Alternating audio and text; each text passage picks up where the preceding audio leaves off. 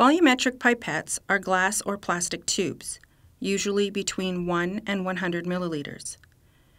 Used for accurate measurements, volumetric pipettes are calibrated to deliver only one specific volume. The specifications of a volumetric pipette are usually imprinted on the pipette itself. The specifications indicate how much liquid will be transferred if the liquid is drawn up to the calibration line on the neck, the temperature at which the calibration was made, and whether it is a TD or a TC pipette. TD means that the pipette is calibrated to accurately deliver the specified volume of liquid.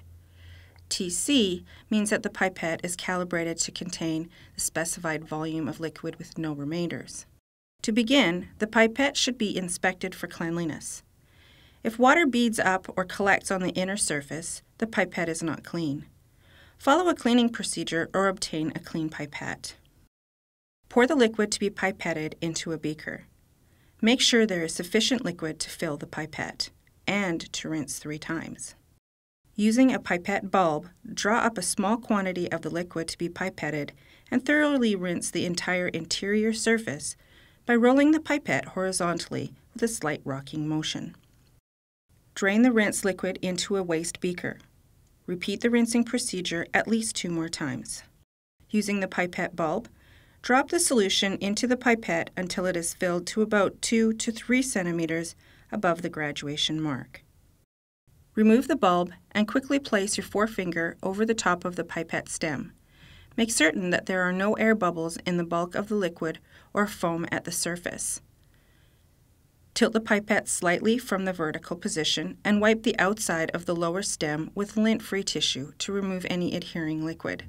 Hold the pipette vertically with the tip touching the inner wall of a waste vessel and slowly allow the liquid level to drop by slightly decreasing the finger pressure, halting further flow when the bottom of the meniscus coincides exactly with the top of the graduation mark.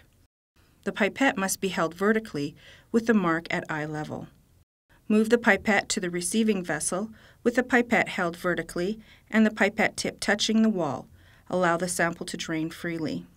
Once the liquid appears to be completely drained, leave the pipette for an additional 5 seconds by counting to 10.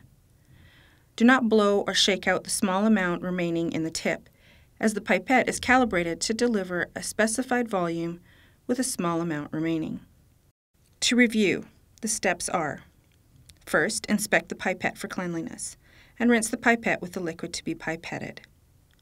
Use a pipette bulb to fill the pipette above the graduation mark. Wipe the outside of the pipette using a lint-free tissue to avoid contamination. Drain the liquid until the bottom of the meniscus sits on the graduation mark. And lastly, drain the sample into a receiving vessel, retaining the tip of the pipette on the wall of the receiving vessel for 5 seconds.